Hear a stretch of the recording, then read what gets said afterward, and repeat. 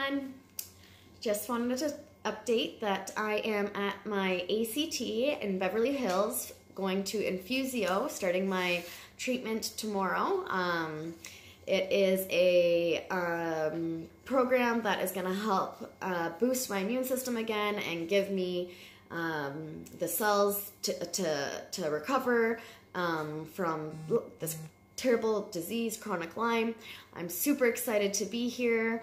My mom's here with me, which I'm super happy about, so that she can see the place that's helping me heal and start to live and get my life back a little bit again. And I look forward to the future of being Melissa and taking care of my family and going to all the barbecues and everything like I once upon a time used to do.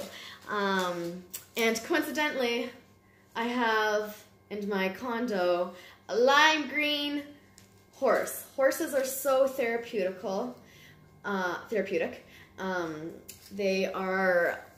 I love animals and nature and anything to do with relaxation, and I was meant to be at this condo. It's right around the corner from my clinic. It's perfect.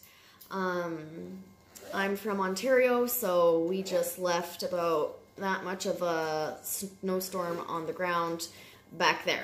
So we have a little bit of sunshine. So my body's like, because we know as Lyme warriors that our bodies in cold don't enjoy it at all.